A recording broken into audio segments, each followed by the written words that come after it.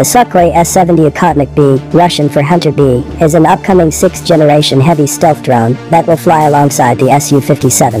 The okhotnik-b boasts a flying wing design, a takeoff weight of around 20 tons, a maximum speed of around 1,000 km per hour, and an operational range of 6,000 kilometers. The drone is believed to be powered by either the older Al-31F engine or the more advanced Al-41F engine that is also used by the Su-35's air superiority fighter.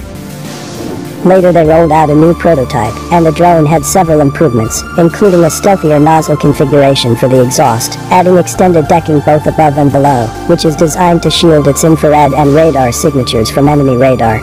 The leading edge of the aircraft's flying wing design is coated with radar-absorbent materials and a smoother finish. It has fewer of the seams and exposed metal fasteners that are prevalent in other Russian designs. Head of the State Tech Corporation Rostec has saying that production for the unmanned combat air vehicle will begin soon. The first flying prototype was rolled out in 2021, and we will begin serial producing and delivering it to the Defense Ministry in 2023, Kemezov reportedly told Russian President Vladimir Putin. The S-70's capabilities and specs. The S-70 is large for an unmanned aircraft, weighing 20 tons, with a wingspan of 17.6 meters and a length of 13.6 meters. It has the same Al-41F turbofan engine as the 5th-generation Su-57 fighter. The combat range is claimed to be 2,500 miles, with a top speed of 621 miles per hour. The S-70's fuselage has 2 internal bays, with a capacity for more than 2 tons of weapons or specialized equipment. Russian Deputy Minister of Defense Alexei Krivoruchko said that Moscow has high hopes for the Hunter.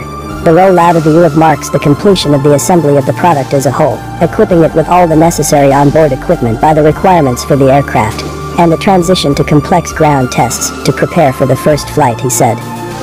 The Russian flying wing design bears more than a passing resemblance to the U.S. Air Force's RQ-170 stealth drone, one of which was hacked and captured by Iranian forces. This leads one to believe that the Iranians have shared the RQ-170's design features with Moscow. It is believed that Moscow is planning on using the S-70 in a loyal wingman role, in conjunction with the Su-57 Felon, which might lead as many as 4 Hunters in tandem. The West shouldn't panic yet.